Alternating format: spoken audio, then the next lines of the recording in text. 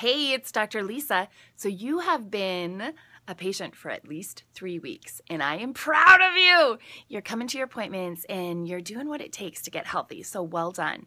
Now, at this point in your care, I want to know exactly how your symptoms are doing. I want to hear how you are doing. Is it faster than you expected? Is it a little bit slower than you'd expected, or is it right about on pace? I want to hear that on the first page. We're going to send you a survey.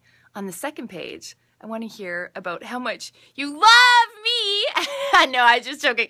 What we do on the second page is kind of like a, we're asking about how our office is doing, right? So how are our hydrotherapists, Clarice and Mel, taking care of you? Give me the dirt on Karis and Laura and Jerry. And also for me too, I want you to be honest with how we're doing in taking care of you. We want to exceed your expectations.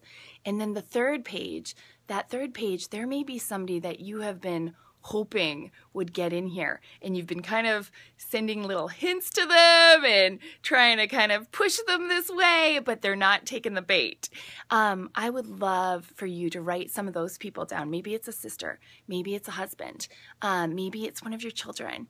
I would love for you to write those people down on that last page, and I'm not going to cold call them, nothing like that, but what I would do is sit down with you and figure out what is a way that they would be able to get something from Heartland. So maybe it's just we send them some email testimonials and they're like, wow, that's different than I thought it was.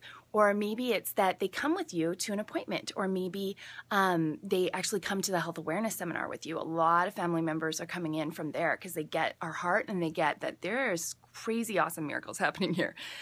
So, you know, we can sit down or maybe it is a call for me.